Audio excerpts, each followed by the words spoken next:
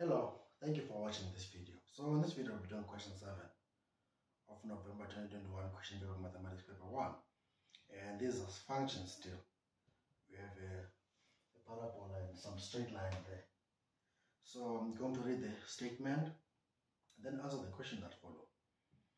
Okay, so let's go. The graph of f is drawn below. So this graph is drawn here, f, and have that equation up there. Continues.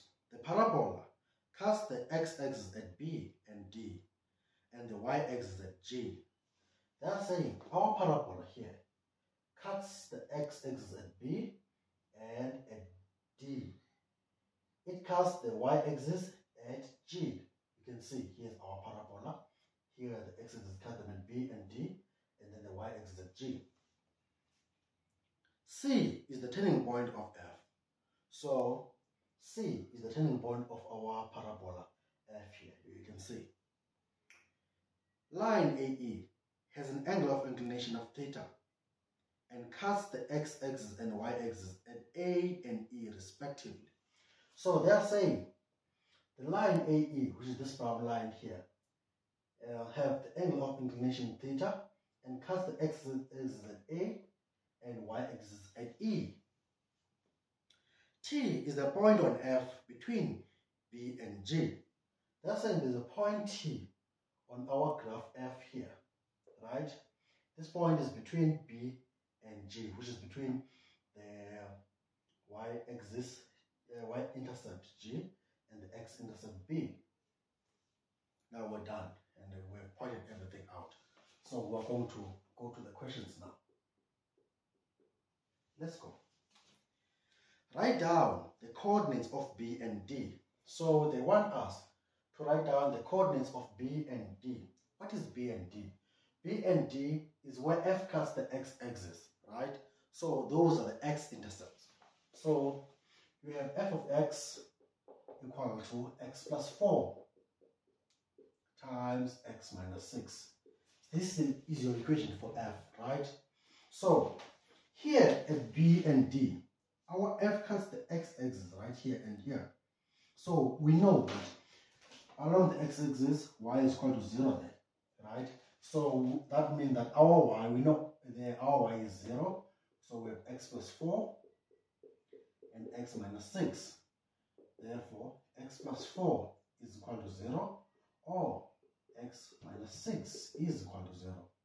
That would mean that our x is equal to minus 4 or x is equal to 6, right?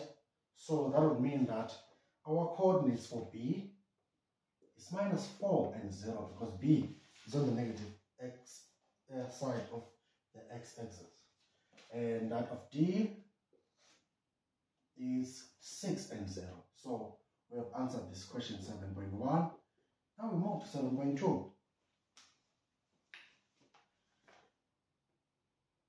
Calculate the coordinates of C.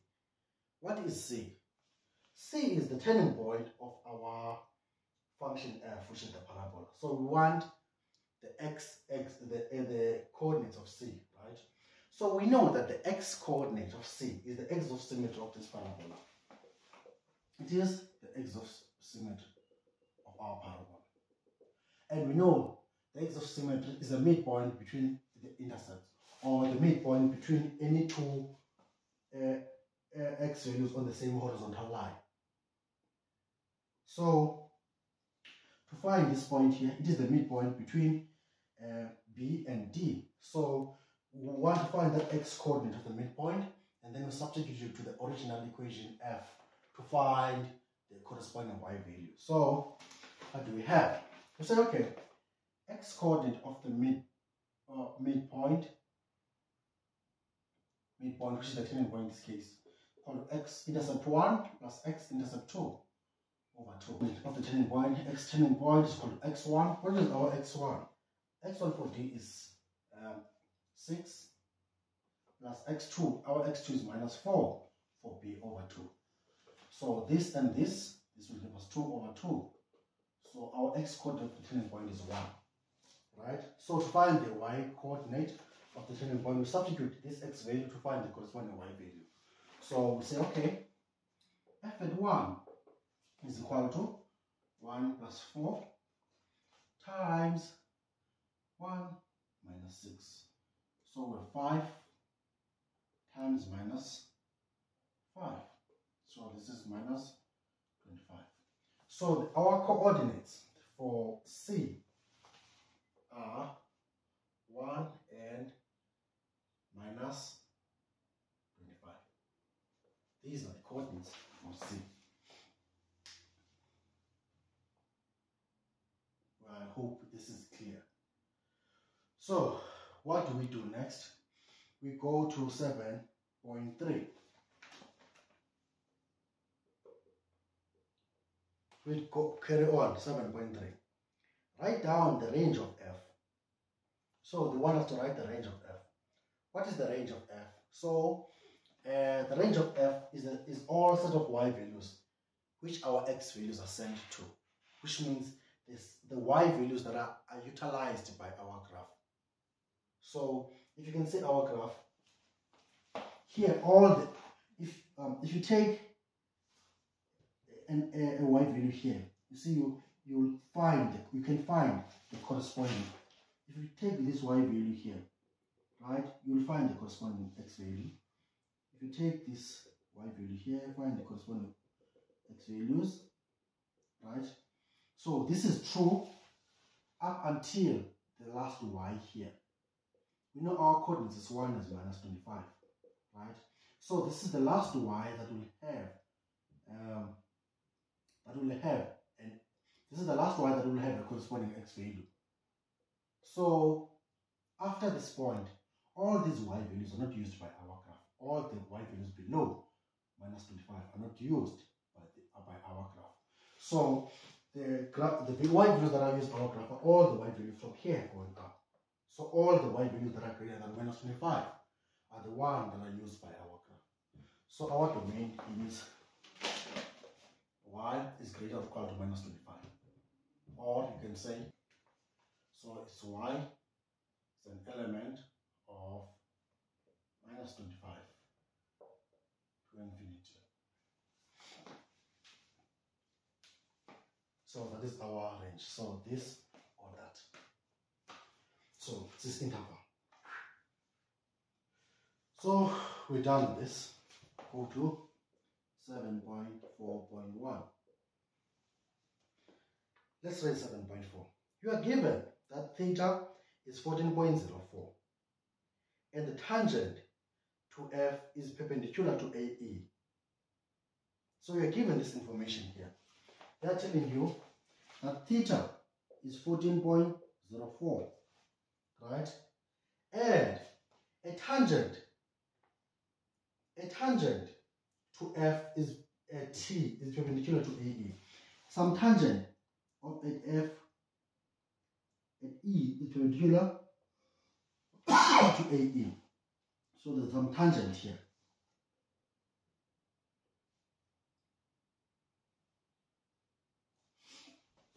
Right.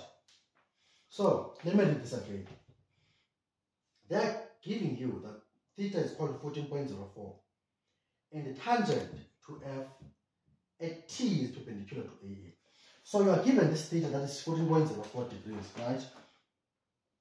And you are told that some tangent to f, here is this tangent, the black one here, is perpendicular to AE. So there's a tangent to f at t that is perpendicular to AE. That's what they're saying. So let's continue for 7.4.1. Calculate the gradient of AE and correct to 2 decimal places. So they've given you the angle of inclination, right? So they want you to find the gradient of AE, correct to 2 decimal places. So when you're given the angle of inclination, you can say, okay, my gradient M is equal to the tangent of that angle of inclination. So our gradient is the tangent of theta, which is 14.04. Partition that in your calculator, you find that your gradient of AE is equal to the tangent of that. What is the tangent of 14.04?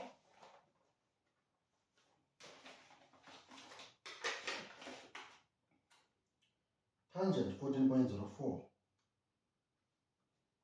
is 0.25. This is correct two decimal places.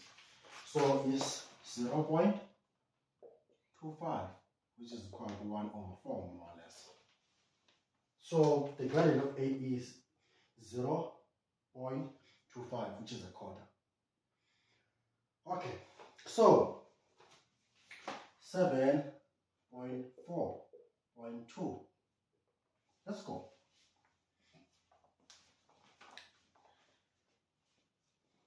Calculate the coordinates of t, 5 marks. So they want us to find the coordinates of what? Of t. That is what they want us to find. How do we do this? We say, okay, our function f and t are intersecting at that point, right? So it's more like a point of intersection. It is a point of intersection. So what is our equation for f? We know that our equation for f is f of x is equal to x plus 4, which is times x minus 6. If you multiply this out, you'll find that it's x squared minus 2x minus 24. Right? So that will be, this is this. And then for your tangent, you know for your tangent is a straight line, right? So it's y is equal to mx plus c. But you can find what your m is, because you are told that this tangent of yours is perpendicular to AE. So the gradient of AE is equal to 1/4, right?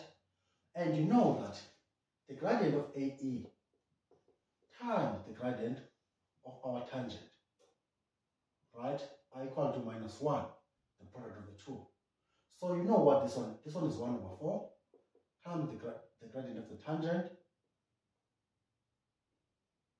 equal to -1. So what does this give you? We have 1/4 m of a tangent.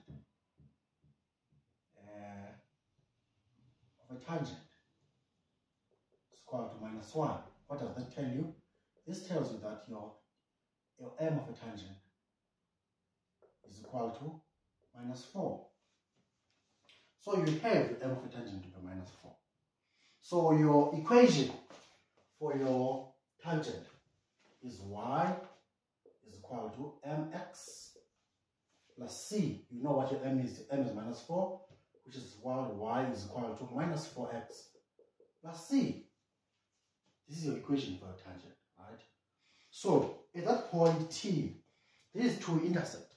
So we equate them. The point of intersection, your f of x is equal to y. So I'm going to use another color.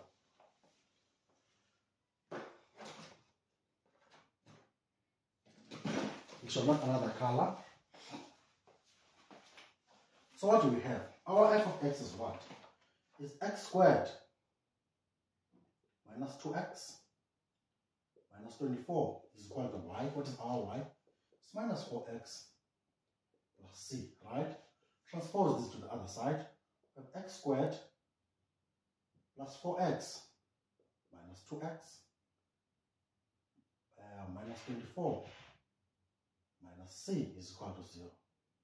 So to simplify this, we say, okay, x squared plus 2x minus, what is this? We have 24 plus c is equal to 0. So, how many times does our tangent meet our function f? By definition, it's a tangent. So you should touch it once. They should meet once. So what does that tell us about the nature of the roots or the nature of the solution of this equation? So the nature of roots of this equation, we know because they intersect once, the roots are equal, they are rational, they are real. That's what we know. That's for the nature of roots of that situation there. So now, because we know the nature of that situation, so what does that tell us about our discriminant? Which means our discriminant should be 0, right? Our discriminant is 0.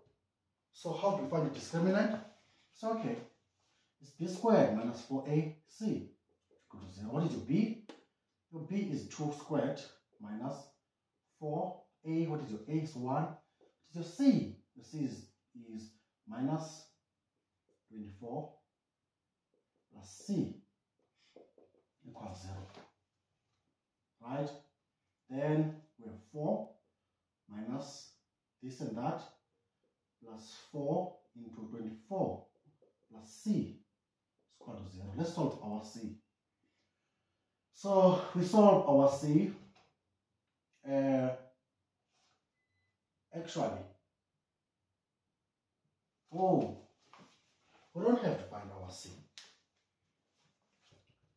We know our discriminant is 0 then, right? Our discriminant is 0. So since our discriminant is 0, we can say, okay, our solution to this equation, we can x is equal to negative b over 2a, right? Plus or minus discriminant, but this is 0. So our solution will be negative b over 2a. So our point of intersection is negative b. What is our negative b? So it's negative b, which is 2 over 2 into 1, which is our a. Therefore, our x is equal to minus 1, right? And our y will be f at minus 1 is equal to minus 1 plus 4, and x minus 1 minus 6, right? So what do we have? We have 3 times minus 7. So this is minus 21. So our coordinates for our point T, the coordinates for the point T are minus 1 and minus 21. So T had the coordinates minus 1 and minus 21. We found them. So we didn't have to go this way. We didn't have to go this way. So we're done with this question. We move to the next one. So this is 7.5. So I will clean the board and then proceed with 7.5. So I'll clean the board now. Okay, so now we go to 7.5. A straight line G parallel to AE cuts F at K and R. Calculate the x coordinate of R. So let me read this again. A straight line G parallel to AE cuts F at K and R. Calculate the x coordinate of R. So we are told that a straight line G, which is parallel to AE, so we can say G is something like this, right? So this is your G. This is parallel to AE. Cut our graph here at K. What is K? It's minus 3 and minus 9, right? And some R somewhere here. This is R. So they want us to find the x coordinate of R. So when they tell us that G is parallel to line AE, what does that tell you? It should tell you that they have the same gradient. So which means M of AE is equal to M of what? Of G, right? So which is equal to 1 over 4. We have discovered that already. We calculated this. So now, what we need is the equation of the line G, and then equate it to our F which it intersects with to find the point of intersections. So we have, okay, y or g of x is called mx plus c, right? What is g?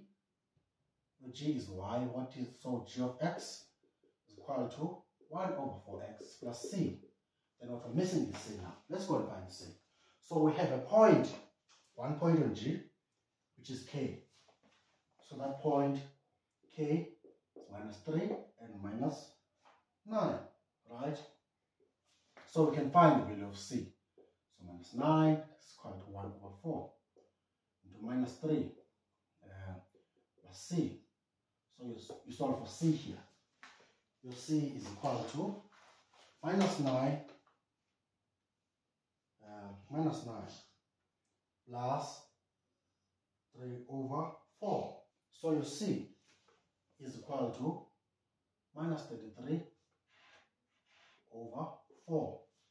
Your g of x is equal to 1 over 4 x minus 33 over 4. So now, at some point, your g and f, they intersect, so which means they are equal. So your f of x is equal to g of x. What is your f of x? Is this thing here, which is x squared minus 2x minus 24, is equal to g of x, which is 1 over 4 x minus 33 over 4. Right? So what do we do? Okay, let's multiply by 4 throughout to avoid any fractions. I don't like fractions. So what do we have? We have x4 x squared minus 8x minus 96 is equal to x minus 33, right? We transpose these guys to the left. So we have 4x squared minus 8x minus x minus 96 plus 33 is equal to 0. Right? What do we do? So like terms for x squared minus 9x minus 96 plus negative 96 plus 33, that's negative 63 is equal to 0, right? So what do? We take this quadratic formula, x is equal to negative b plus or minus b squared minus 4ac all over 2a. Is our x is equal to negative b. What is b? B is minus 9 plus or minus the square root negative 9 all squared minus 4a. What is our a? Our a is 4. C is minus 63 all over 2a, which is 4. So we punch that to our calculator and see what our x values are.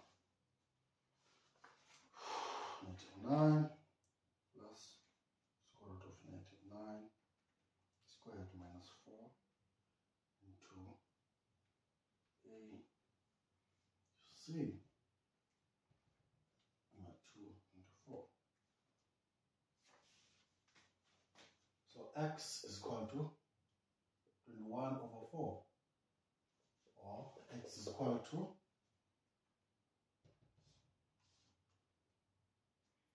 minus 3. So the minus 3 is the one that we have that corresponds to what? It corresponds to r. Is it r? It's to k. It corresponds to k, right? So this minus 3 corresponds to k.